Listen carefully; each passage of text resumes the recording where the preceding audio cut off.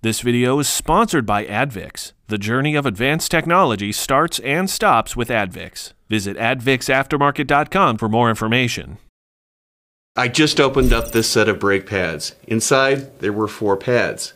Well, the shape of the pad, it's the same for all 4, but only 2 pads have the squealer on it. So where should the squealers go? On most systems, well, it's typically the inboard pad of the caliper. Why? Because this brake pad typically wears out first due to the caliper seizing under certain conditions. Also, it's normal for that inboard pad to wear more on a floating caliper. But this set of brake pads takes it one step further. These 2 brake pads have the squealers in different positions.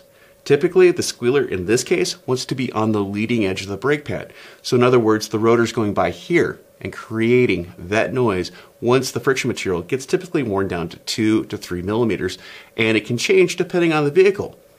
But most of all, make sure you're looking at the original setup of the brake pads on the vehicle, if it does have the original pads, to make sure that you're putting the squealer in the right place.